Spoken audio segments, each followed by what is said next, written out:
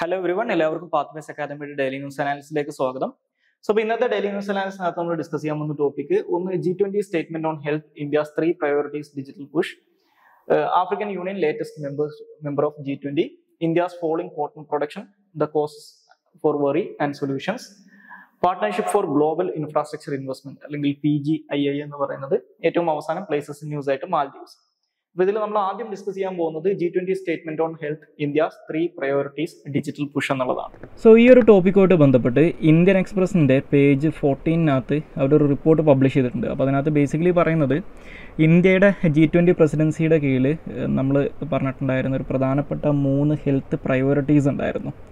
അപ്പോൾ അത് ഈ G20യുടെ ന്യൂഡൽഹി ലീഡേഴ്സ് ഡിക്ലറേഷനകത്ത് ഉൾപ്പെട്ടിട്ടുണ്ട് എന്നുള്ളതാണ് പറയുന്നത്. അപ്പോൾ അതിനകത്ത് ബേസിക്കലി പറയുന്നത് പ്രൈമറി ഹെൽത്ത് കെയർ, അതുപോലെ തന്നെ health work force, essential health services four better than the pre pandemic levels എന്നുള്ള കാര്യങ്ങളൊക്കെ സ്ട്രെങ്തൻ ചെയ്യാൻ വേണ്ടിയിട്ട് അടുത്തൊരു 2-3 വർഷത്തിനകത്ത് ശ്രമങ്ങൾ നടത്തും, അല്ലെങ്കിൽ 2-3 വർഷത്തിനകത്ത് ഈ കാര്യങ്ങളൊക്കെ സ്ട്രെങ്തൻ ചെയ്യുന്നതിന് വേണ്ടിയിട്ടുള്ള കാര്യങ്ങൾ ചെയ്യുമെന്നാണ് ഈ ഡിക്ലറേഷനകത്ത് പറയുന്നത്. അപ്പോൾ അതുപോലെ തന്നെ ഇതിനകത്ത് ഒരു എപ്പിഡമിക്സിന്, അതായത് ഈ ടെബക്കുലോസിസ്, എയ്ഡ്സ് പോലുള്ള എപ്പിഡമിക്സിന് ഒരു ഫോക്കസും കൂടി ഇതിനകത്ത് കൊടുക്കുന്നുണ്ട്. അതുപോലെ തന്നെ G20 രാജ്യങ്ങൾ കോവിഡിനകത്തുള്ള ലോങ് ടേം റിസർച്ചിനുള്ള പ്രയോറിറ്റി അല്ലെങ്കിൽ അതിനുള്ളൊരു ഇമ്പോർട്ടൻസിനെ കുറിച്ചുകൂടി ഈ ഡിക്ലറേഷനകത്ത് പറയുന്നുണ്ട്.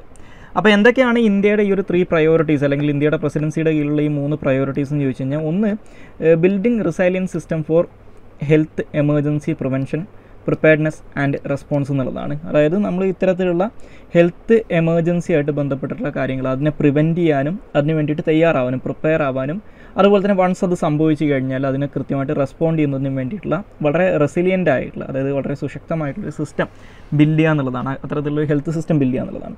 രണ്ടാമതായിട്ട് പറയുന്നത് ഫാർമസ്യൂട്ടിക്കൽ സെക്ടറിലുള്ള കോപ്പറേഷനെ കുറിച്ചാണ്. അതിനകത്ത് ബേസിക്കലി പറയുന്നത് ഈ ഇക്വിറ്റബിൾ ആയിട്ടുള്ള ആക്സസ് ടു വാക്സിൻസ്. ഇപ്പോൾ നമുക്കറിയാം COVID-19 പാൻഡമിക് നടന്ന സമയത്ത് വാക്സിൻ്റെ ആക്സസ് എന്ന് പറയുന്നത് ലോകത്തിലുള്ള എല്ലാ രാജ്യങ്ങൾക്കിടയിൽ ഈക്വൽ ആയിരുന്നില്ല. ഇപ്പോൾ ഡെവലപ്ഡ് കൺട്രീസ് ആണെങ്കിൽ വലിയ ഇതിൽ വാക്സിൻസ് വാങ്ങിച്ചു കൂട്ടുന്നൊരു അവസ്ഥ ഉണ്ടായിരുന്നു. ഡെവലപ്പിംഗ് കൺട്രീസിന്, എസ്പെഷ്യലി ആഫ്രിക്കൻ രാജ്യങ്ങൾക്കൊന്നും അത് കിട്ടാത്തൊരവസ്ഥ ഉണ്ടായിരുന്നു. അപ്പോൾ അത് ഒഴിവാക്കിയിട്ട് കുറച്ചും കൂടി ഇക്വിറ്റബിൾ ആയിട്ടുള്ള അവൈലബിലിറ്റി അല്ലെങ്കിൽ ആക്സസ് ടു വാക്സിൻ എന്നുള്ള കാര്യം, അതുപോലെ തന്നെ ഡയഗ്നോസ്റ്റിക്സ്, തെറാപ്യൂട്ടിക്സ്, ഈ പാൻഡമിക്കിൻ്റെ സമയത്തുള്ള തെറാപ്യൂട്ടിക്സ്, ഇങ്ങനെയുള്ള കാര്യങ്ങളൊക്കെയുള്ള ഒരു ഇക്വിറ്റബിൾ അവൈലബിലിറ്റിയാണ് രണ്ടാമതായിട്ട് പറയുന്നത്. അതിന് വേണ്ടിയിട്ട് ഈ ഫാർമസ്യൂട്ടിക്കൽ സെക്ടറിൽ കോപ്പറേഷൻ വേണമെന്നാണ് പറയുന്നത്. മൂന്നാമതായിട്ട് പറയുന്നത് ഈ ഡിജിറ്റൽ ഹെൽത്ത് ഇന്നൊവേഷൻസും, അതുപോലെ തന്നെ യൂണിവേഴ്സൽ ഹെൽത്ത് കവറേജ് പോലുള്ള കാര്യങ്ങൾക്ക് വേണ്ടിയിട്ട് ഒരു പ്ലാറ്റ്ഫോം ക്രിയേറ്റ് ചെയ്യുക, ഇങ്ങനെയുള്ള കാര്യങ്ങൾ ഷെയർ ചെയ്യാൻ വേണ്ടിയിട്ടെന്നാണ് പറയുന്നത്. ഫോർ എക്സാമ്പിൾ ഇന്ത്യയുടെ കോവിൻ പോർട്ടൽ, അതേപോലെ തന്നെ ഈ സഞ്ജീവനി പോലുള്ള കാര്യങ്ങളൊക്കെ അതിന് എക്സാമ്പിൾസ് ആയിട്ട് എടുക്കാം.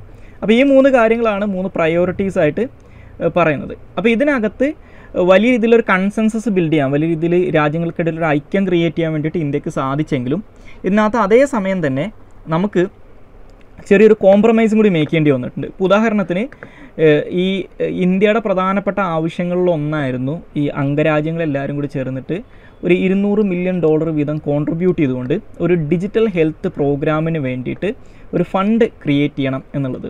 അതുപോലെ തന്നെ നേരത്തെ അവസാനമായിട്ട് സൂചിപ്പിച്ച ഒരു പെർമനൻറ്റ് പ്ലാറ്റ്ഫോം, ഇത്തരത്തിലുള്ള നോളേജ് ഷെയർ ചെയ്യുന്നതിന് വേണ്ടിയിട്ടുള്ള പെർമനൻറ്റ് പ്ലാറ്റ്ഫോം, അതിനകത്ത് ഈ knowledge, IPR, intellectual property rights, അതുപോലെ തന്നെ റിസോഴ്സസ്, വാക്സിൻസും ഡയഗ്നോസ്റ്റിക്സിനും അതുപോലെ തന്നെ തെറാപ്യൂട്ടിക്സിനൊക്കെ വേണ്ടിയിട്ടുള്ള ഇങ്ങനെയുള്ള കാര്യങ്ങൾ ഷെയർ ചെയ്യാൻ വേണ്ടിയിട്ടുള്ള ഒരു പെർമനൻറ്റ് പ്ലാറ്റ്ഫോമിനൊക്കെ വേണ്ടിയിട്ട് നിങ്ങളൊരു ഫണ്ട് ക്രിയേറ്റ് ചെയ്യാൻ വേണ്ടി പറഞ്ഞിട്ടുണ്ടായിരുന്നു. അപ്പോൾ അതിനകത്ത് ഇന്ത്യ ഒരുപാട് പുഷ് ചെയ്തിട്ടുള്ള, കാരണം മിക്ക അംഗരാജ്യങ്ങളും അതിന് റെഡി ആയിരുന്നില്ല എന്നുള്ളതാണ് പറയുന്നത്.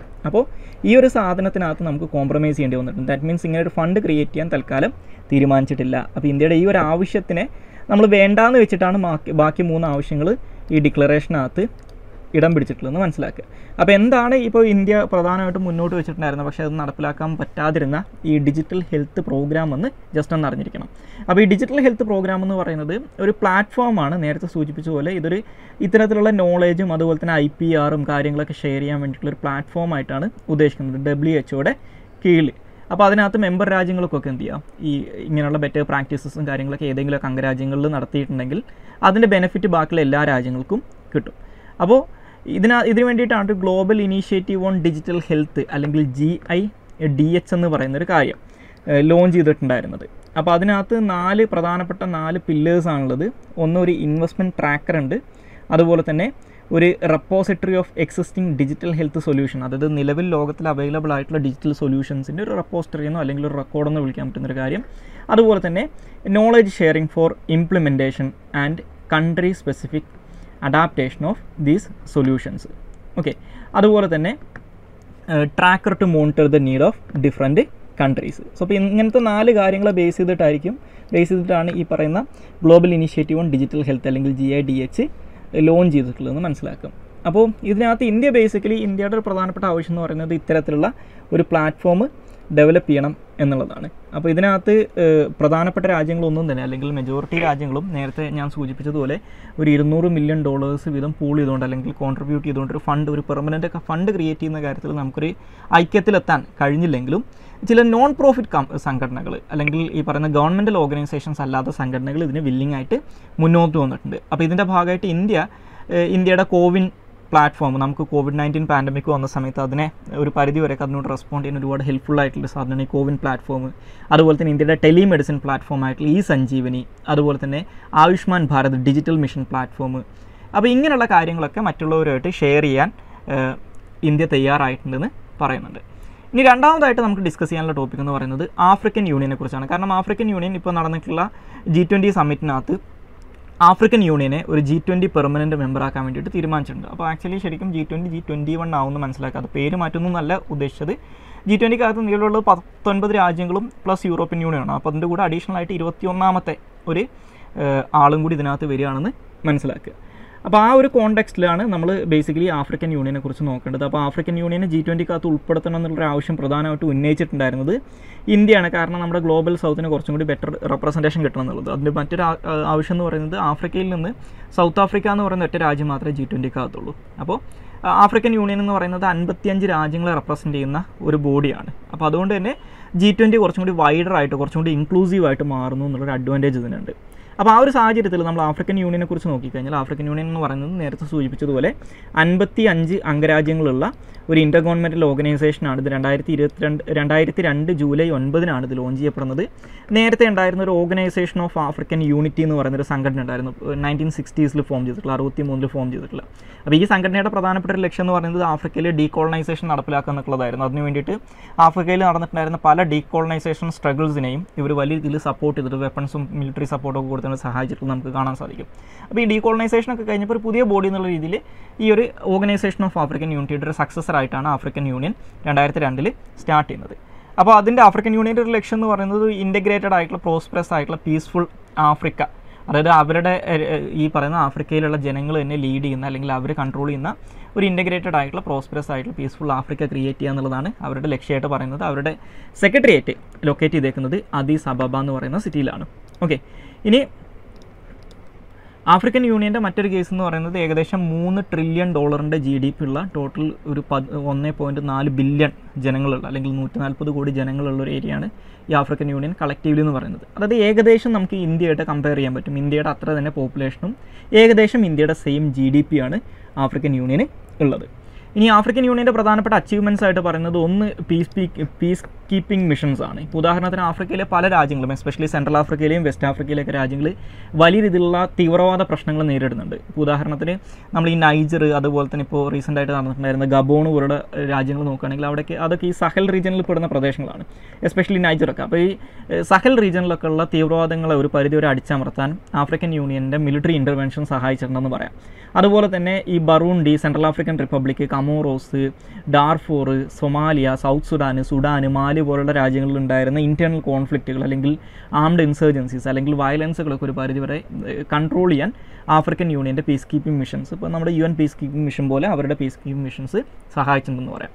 പിന്നെ അതുപോലെ തന്നെ പല രാജ്യങ്ങളും, ഇപ്പോൾ ഉദാഹരണത്തിന് എത്യോപ്യയിൽ കുറച്ച് കാലമായിട്ട് നടന്നിട്ടുണ്ടായിരുന്ന അവിടുത്തെ ടൈഗ്രേ എന്ന് പറയുന്ന റീജിയൻ ഉണ്ട്. അപ്പോൾ ഈ ടൈഗ്രയിൽ ഉണ്ടായിരുന്ന ടൈഗ്രേ പീപ്പിൾസ് ലിബറേഷൻ ഫ്രണ്ടും എത്യോപ്യൻ ഗവൺമെൻറ്റും തമ്മിൽ നടന്നിട്ടുണ്ടായിരുന്ന ഒരു കോൺഫ്ലിക്റ്റ് ഉണ്ടായിരുന്നു. അപ്പോൾ ആ കോൺഫ്ലിക്റ്റ് ഇപ്പോൾ 2 വർഷത്തിന് ശേഷം അവസാനിക്കുന്നത് ആഫ്രിക്കൻ യൂണിയൻ്റെ മീഡിയേഷനിലാണ്. അപ്പോൾ അവരുടെ ഈ ഡിപ്ലോമാറ്റിക് എഫേർട്സും ആഫ്രിക്കയിലുള്ള കോൺഫ്ലിക്റ്റുകൾ റെഡ്യൂസ് ചെയ്യാൻ അല്ലെങ്കിൽ റിസോൾവ് ചെയ്യാൻ സഹായിച്ചിട്ടുണ്ടെന്ന് പറയാം. അതുപോലെ തന്നെ ആഫ്രിക്കൻ യൂണിയൻ്റെ ഒരു എക്കണോമിക് ഫ്രണ്ടിലുള്ള പ്രധാനപ്പെട്ട കോൺട്രിബ്യൂഷനാണ് ഈ African continental free trade area എന്ന് പറയുന്ന ഒരു ഫ്രീ ട്രേഡ് ഏരിയ. ഇത് 2021 എൻഫോഴ്സ് ചെയ്യപ്പെടുന്നത്. അപ്പോൾ ബേസിക്കലി ഒരു ഫ്രീ ട്രേഡ് ഏരിയ ക്രിയേറ്റ് ചെയ്യുക ആഫ്രിക്കയിലുടനീളം എന്നുള്ളതാണ് ഇതിൻ്റെ ഒരു ലക്ഷ്യമായിട്ട് പറയുന്നത്. അപ്പോൾ ഇതിനകത്ത് ഈ ആഫ്രിക്കൻ കോണ്ടിനെൻ്റൽ ഫ്രീ ട്രേഡ് ഏരിയയിൽ അതിനകത്തുള്ള 55 രാജ്യങ്ങളും 54 രാജ്യങ്ങളും സിഗ്നേറ്ററീസ് ആണ്. അപ്പോൾ അതോട് കൂടിയിട്ടൊരു WTO കഴിഞ്ഞ് കഴിഞ്ഞാൽ ലോകത്തിലെ ഏറ്റവും വലിയൊരു ഫ്രീ ട്രേഡ് ഏരിയ ആയിട്ട് ഇത് മാറും എന്നും കൂടി മനസ്സിലാക്കുക. ഇനി അടുത്തതായിട്ട് ഈ ആഫ്രിക്കൻ യൂണിയൻ്റെ കുറച്ച് ഫെയിലിയേഴ്സ് നോക്കിക്കഴിഞ്ഞാൽ ആഫ്രിക്കയിൽ ഇപ്പോൾ നമ്മൾ റീസെൻ്റ് ആയിട്ട് കണ്ടുകൊണ്ടിരിക്കുന്ന കണ്ടിന്യൂസ് ആയിട്ടുള്ള സൈനിക അട്ടിമറികളുണ്ട്. അപ്പോൾ ഈ സൈനിക അട്ടിമറികൾ എന്ന് പറയുന്നത് ആഫ്രിക്കയ്ക്ക് എല്ലാ കാലത്തും അവർ ഫേസ് ചെയ്യുന്ന ഒരു പ്രശ്നമാണ്. ഇപ്പോൾ കഴിഞ്ഞ 1960 തൊട്ടുള്ള ഒരു 60 വർഷത്തെ ചരിത്രം നമ്മൾ എടുത്ത് നോക്കിക്കഴിഞ്ഞാൽ ഈ 60 വർഷത്തിനകത്ത് ആഫ്രിക്കയിൽ വിവിധ രാജ്യങ്ങളായിട്ട് ഏകദേശം 200ഓളം സൈനിക അട്ടിമറികൾ നടന്നിട്ടുണ്ടെന്നാണ് പറയുന്നത്. അപ്പോൾ അതിനൊന്നും ഇല്ലാതാക്കാൻ അല്ലെങ്കിൽ ഈ സൈനിക അട്ടിമറികളെ നിയന്ത്രിക്കാൻ ഇവർക്ക് ഇതുവരെ കഴിഞ്ഞിട്ടില്ല. കാരണം ഈ സൈനിക അട്ടിമറികളിലൂടെ സൈന്യം അധികാരത്തിൽ വന്നു കഴിഞ്ഞാലും ആ ഗവൺമെൻറ്റിനെ പലപ്പോഴും കുറച്ച് കഴിയുമ്പോഴേക്കും ഇവർ റെക്കഗ്നൈസ് ചെയ്യും. അപ്പോൾ ഈ സൈന്യത്തിനെതിരായിട്ട് വീണ്ടും ജനാധിപത്യ സർക്കാരിനെ നിലനിർത്തുന്നതിന് വേണ്ടിയിട്ടുള്ള ശ്രമങ്ങളൊന്നും ഇവർ നടത്താറില്ല എന്നുള്ളൊരു പ്രശ്നമുണ്ട്. അതുപോലെ തന്നെ ഈ ആഫ്രിക്കൻ യൂണിയൻ്റെ അംഗരാജ്യങ്ങൾ അവരുടെ ഡ്യൂസ് അല്ലെങ്കിൽ അവർ കൊടുക്കേണ്ട ആനുവൽ ഫീസ് കൃത്യമായിട്ട് പേ ചെയ്യാത്തതുകൊണ്ട് തന്നെ ആഫ്രിക്കൻ യൂണിയൻ എന്ന് പറയുന്ന സംഘടനയ്ക്ക് പ്രവർത്തിക്കാനും വിദേശ രാജ്യങ്ങൾ കൊടുക്കുന്ന ധനസഹായത്തിന് ആശ്രയിക്കേണ്ട ഒരു ആവശ്യമുണ്ട്. അപ്പോൾ അതുകൊണ്ട് തന്നെ ഈ ആഫ്രിക്കൻ യൂണിയൻ്റെ ആ സംഘടനയുടെ ഓട്ടോണമി അല്ലെങ്കിൽ സ്വാതന്ത്ര്യം എന്ന് പറയുന്നത് വലിയ രീതിയിൽ കോംപ്രമൈസ് ചെയ്യപ്പെടേണ്ട ഒരവസ്ഥ വരുന്നുണ്ട്. ഇനി അടുത്തതായിട്ട് ഡിസ്കസ് ചെയ്യാനുള്ള ടോപ്പിക് എന്ന് പറയുന്നത് India's falling cotton production the cause four worry and solutions. അപ്പോൾ ഇന്ത്യയിലെ കോട്ടൺ പ്രൊഡക്ഷൻ കുറയുന്നതുമായിട്ട് ബന്ധപ്പെട്ടിട്ടാണ് ഇതിനകത്ത് പറയുന്നത്. ഇന്ത്യൻ എക്സ്പ്രസിൻ്റെ പേജ് 14 തന്നെയാണ് ഈ ന്യൂസ് ഉള്ളത്. അപ്പോൾ അതിനകത്ത് പറയുന്നത് ഇന്ത്യയിൽ ഈ കോട്ടൺ ഫീൽഡുകൾ ഇപ്പോൾ ബാധിച്ചുകൊണ്ടിരിക്കുന്ന ഒരു മെനസാണ് ഈ പിങ്ക് ബോൾ വോം എന്ന് പറയുന്ന ഒരു കീടത്തിൻ്റെ ആക്രമണം എന്ന് പറയുന്നത്. അപ്പോൾ അത് വലിയ രീതിയിലുള്ള നാശനഷ്ടം നമ്മുടെ കോട്ടൺ ഫീൽഡുകൾക്ക് ഉണ്ടാക്കുന്നുണ്ടെന്നാണ് പറയുന്നത്. ഇപ്പോൾ ഈ കോട്ടൺ എന്ന് പറയുന്നത് നമ്മൾ ഈ കോക്കനട്ട് തേങ്ങയുടെ കാര്യം പറയുന്ന പോലെ തന്നെയാണ് ഒരു 3 Fകളുള്ളൊരു സാധനമാണ് കോട്ടൺ എന്ന് പറയുന്നത്. അതൊരു ഫുഡായിട്ടും ഫീഡായിട്ടും ഫൈബറായിട്ടും ഉപയോഗിക്കാൻ പറ്റും. ലോകത്തിലെ സെക്കൻഡ് ലാർജസ്റ്റ് കോട്ടൺ പ്രൊഡ്യൂസറാണ് ഇന്ത്യ എന്ന് പറയുന്നത്. ഇന്ത്യയിൽ പ്രൊഡ്യൂസ് ചെയ്യപ്പെടുന്ന കോട്ടൻ്റെ ഏകദേശം 2/3 എന്ന് പറയുന്നത് മഹാരാഷ്ട്ര, ഗുജറാത്ത്, ആന്ധ്രാപ്രദേശ്, തെലങ്കാന എന്നീ 4 സംസ്ഥാനങ്ങളിലാണ് പ്രൊഡ്യൂസ് ചെയ്യപ്പെടുന്നത്. അതുകൊണ്ട് തന്നെ ഈ 4 സംസ്ഥാനങ്ങൾ കളക്റ്റീവ്ലി അറിയപ്പെടുന്നത് കോട്ടൺ ബാസ്ക്കറ്റ് ഓഫ് ഇന്ത്യ എന്നുള്ള പേരിലാണ്. ഇനി ഈ പറയുന്ന കോട്ടനെ കുറിച്ച് നോക്കിക്കഴിഞ്ഞാൽ കോട്ടണിനകത്ത് നിന്ന് നമുക്ക് കോട്ടൺ ഫൈബർ ഉണ്ടാക്കാം, അതുപോലെ തന്നെ കോട്ടൺ ഓയിൽ ഉണ്ട്. അതുപോലെ തന്നെ കോട്ടൺ എന്ന് പറയുന്നത് വലിയ രീതിയിലൊരു പ്രോട്ടീൻ ഈൽഡിങ് ആയിട്ടുള്ള ഗ്ലോബൽ സിഗ്നിഫിക്കൻസ് ഉള്ള ഒരു ക്രോപ്പാണെന്ന് മനസ്സിലാക്കുക. അപ്പോൾ കോട്ടൺ വളരാനുള്ളൊരു ഒപ്റ്റിമൽ ടെമ്പറേച്ചറായിട്ട് അല്ലെങ്കിൽ ചൂടായിട്ട് പറയുന്നത് 21 to 30 ഡിഗ്രി സെൽഷ്യസ് ആണ്. ഇനി അതുപോലെ തന്നെ കോട്ടൺ ആവശ്യമായിട്ടുള്ളൊരു ഒപ്റ്റിമം റെയിൻഫോൾ എന്ന് പറയുന്നത് 50 to 100 സെൻറ്റിമീറ്റർ പെർ ഇയർ ആണ്. ഇനി അതുപോലെ തന്നെ കോട്ടൺ വളരുന്ന ഒരു സ്ഥലം എന്ന് പറയുന്നത് നല്ല രീതിയിൽ ഡ്രെയിനേജ് ഉള്ള ബ്ലാക്ക് കോട്ടൺ സോയിലുണ്ട് നമ്മുടെ ഡെക്കാൻ പ്ലേറ്റു റീജിയനിലുള്ള. അതാണ് അതിൻ്റെ കൾട്ടിവേഷനുള്ള ഏറ്റവും നല്ല സോയിലായിട്ട് പറയുന്നത്. ഇനി ഈ പ്രശ്നത്തെക്കുറിച്ച് നോക്കിക്കഴിഞ്ഞാൽ ഇന്ത്യയിൽ കോട്ടൺ പ്രൊഡക്ഷൻ വലിയ രീതിയിൽ കൂടാനുള്ളൊരു കാരണം BT കോട്ടൻ്റെ ജനറ്റിക്കലി മോഡിഫൈഡ് ആയിട്ടുള്ള BT കോട്ടൻ്റെ ഇൻട്രൊഡക്ഷനാണ്. അത് 2000 തൊട്ട് 2013 വരെയുള്ള കാലഘട്ടത്തിൻ്റെ ഇടയ്ക്ക് അതുകൊണ്ട് തന്നെ ഇന്ത്യയിലെ കോട്ടൺ പ്രൊഡക്ഷൻ എന്ന് പറയുന്നത് മൾട്ടിപ്പിൾ ടൈംസ് വർദ്ധിച്ചതായിട്ട് നമുക്ക് കാണാൻ പറ്റും. അപ്പോൾ അതുകൊണ്ട് തന്നെ ഇന്ത്യയുടെ ഈ കോട്ടൺ കേക്കിൻ്റെ ആണെങ്കിലും കോട്ടൺ ഓയിലിൻ്റെ ആണെങ്കിലും ഒക്കെ ഔട്ട്പുട്ട് വലിയ രീതിയിൽ കൂടിയതായിട്ട് ഈ കാലഘട്ടത്തിൽ കാണാൻ പറ്റും. പക്ഷേ 2013-14 ശേഷം ഈ കോട്ടൺ പ്രൊഡക്ഷൻ വലിയ ഇതിൽ കുറഞ്ഞതായിട്ടും നമുക്ക് കാണാൻ പറ്റും. ഈ 13-14 ശേഷം വലിയൊരു ഇൻക്രീസിന് ശേഷം പിന്നെ ഇത് താഴേക്ക് പോകുന്നത് കാണാൻ പറ്റും. അപ്പോൾ അതിനുള്ള പ്രധാനപ്പെട്ട കാരണമായിട്ട് പറയുന്നത് ഈ പിങ്ക് ബോൾ വോമിൻ്റെ ആക്രമണമാണ്. അപ്പോൾ ഈ പിങ്ക് ബോൾ വോമിൻ്റെ പ്രോബ്ലത്തെക്കുറിച്ച് നോക്കിക്കഴിഞ്ഞാൽ ഇത് പണ്ട് കാലത്തൊന്നും ഒരു സീരിയസ് പെസ്റ്റ് ആയിരുന്നു എന്ന് പറയാൻ പറ്റില്ല. അപ്പോൾ ഇത് ആദ്യകാലത്തൊക്കെ ഈ സെൻട്രൽ ഇന്ത്യയിലും സൗത്തേൺ ഇന്ത്യയിലും മാത്രമായിരുന്നു ഉണ്ടായിരുന്നത്. അപ്പോൾ സാധാരണഗതിയിൽ ആ കാലഘട്ടത്തിലൊക്കെ സംഭവിച്ചുകൊണ്ടിരുന്നത് ഈ കോട്ടൺ ഹാർവെസ്റ്റ് എന്ന് പറയുന്നത് ഒരു ലോങ് പ്രോസസ്സാണ്. ഏകദേശം ഒരു 4-5 മാസം നീണ്ടു നിൽക്കുന്നതാണ്. അപ്പോൾ ആ കാലഘട്ടത്തിൻ്റെ ഏറ്റവും അവസാനത്തെ സമയമായിരുന്നു ഈ പിങ്ക് ബോൾ വോമിൻ്റെ ആക്രമണം ഉണ്ടായിരുന്നത്. പക്ഷേ ഇപ്പോൾ സംഭവിക്കുന്നത് എന്താണെന്ന് വെച്ച് കഴിഞ്ഞാൽ ഈ കോട്ടൻ്റെ ഫ്ലവറിങ് കഴിഞ്ഞ് കഴിഞ്ഞാൽ അതായത് ഇത് പൂവിട്ട് കഴിഞ്ഞ് കഴിഞ്ഞാൽ 40-45 ദിവസം ആകുമ്പോഴേക്കും ഇവയുടെ ആക്രമണം തുടങ്ങുന്നു അല്ലെങ്കിൽ ഇതിൻ്റെ ഇൻഫെക്ഷൻ തുടങ്ങുന്നു എന്നുള്ളൊരു പ്രശ്നമുണ്ട്. അപ്പോൾ ഈ പിങ്ക് ബോൾ വോം എന്ന് പറയുന്നത് ഒരു മോണോഫാഗസ് ആയിട്ടുള്ള പെസ്റ്റാണ്.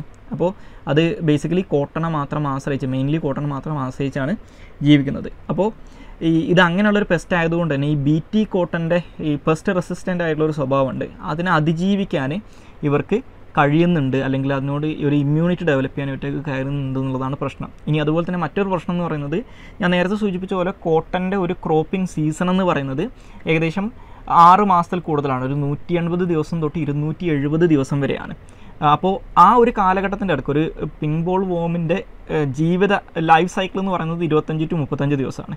അപ്പോൾ അതുകൊണ്ട് തന്നെ ഇവർക്ക് ഈ ഒരു 180-270 ദിവസം ആകുമ്പോഴേക്കും ഈ പിങ്ക് ബോൾ വോമിൻ്റെ ഒരു 3-4 തലമുറകൾ ഈ ആ ഫീൽഡിൽ ഉണ്ടായിട്ടുണ്ടാവും. അപ്പോൾ അതുകൊണ്ട് തന്നെ കൺസിസ്റ്റൻ്റ് ആയിട്ടുള്ള വളരെ ലോങ് ടേം ആയിട്ടുള്ള ആക്രമണങ്ങൾ നേരിടേണ്ടി വരുന്നുണ്ട്. അപ്പോൾ ഇതിനെ കൺട്രോൾ ചെയ്യാൻ വേണ്ടിയിട്ടുള്ള കൺവെൻഷണൽ ആയിട്ടുള്ള മെത്തേഡ്സ്, അതായത് ഈ ഇൻസെക്ടിസൈഡുകൾ അതുപോലെ തന്നെ അങ്ങനെയുള്ള കീടനാശിനികൾ ഉപയോഗിച്ചുകൊണ്ട് വലിയ കാര്യമായിട്ടുള്ള എഫക്റ്റീവ്നെസ് ഒന്നും നേടാൻ പറ്റിയിട്ടില്ല.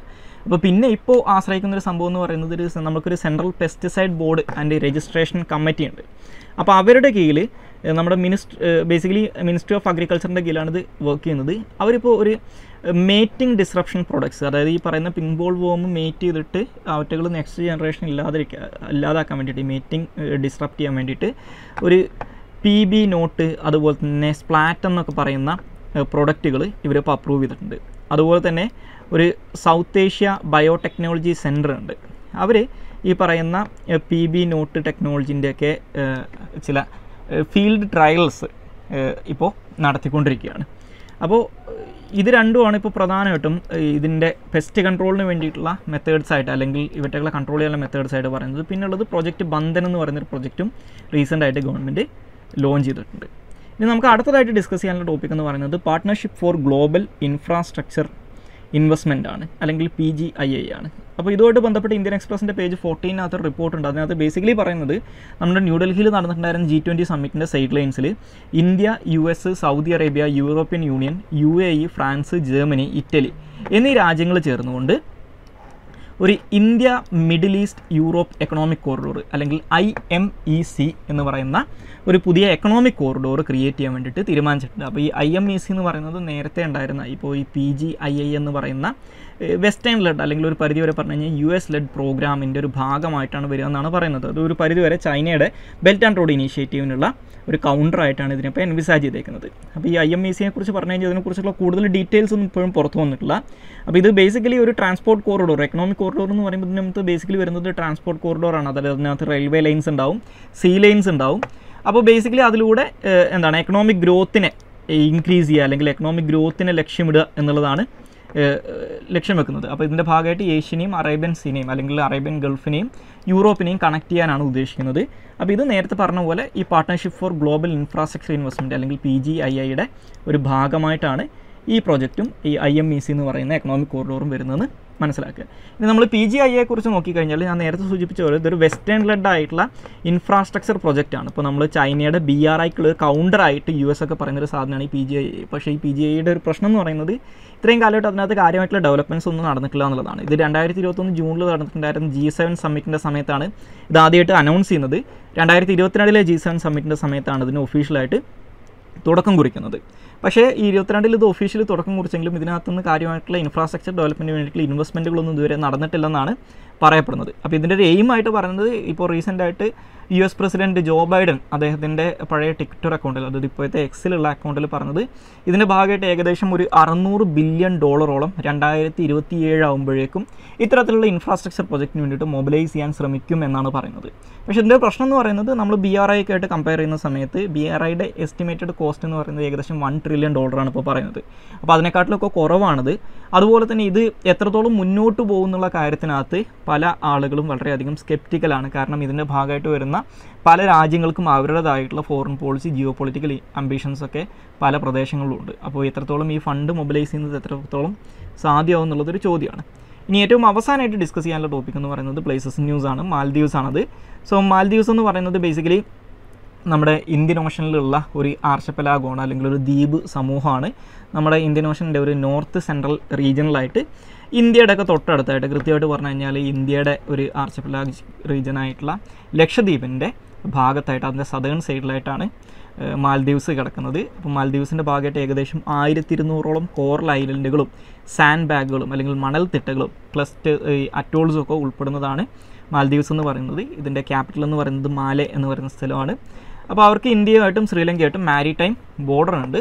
അപ്പോൾ അതിനകത്തുള്ളൊരു പ്രധാനപ്പെട്ട ഒരു ജിയോഗ്രഫിക്കൽ ഫീച്ചർ എന്ന് പറയുന്നത് ഇന്ത്യയുടെ ലക്ഷദ്വീപിലെ ഏറ്റവും സദേൺ മോസ്റ്റ് ഐലൻഡുകളൊന്നായിട്ടുള്ള മിനിക്കോയുടെയും മാൽദീവ്സിൻ്റെയും ഇടയിലൂടെ കടന്നു പോകുന്ന ചാനലാണ് 8 ഡിഗ്രി ചാനൽ എന്ന് പറയുന്നത്.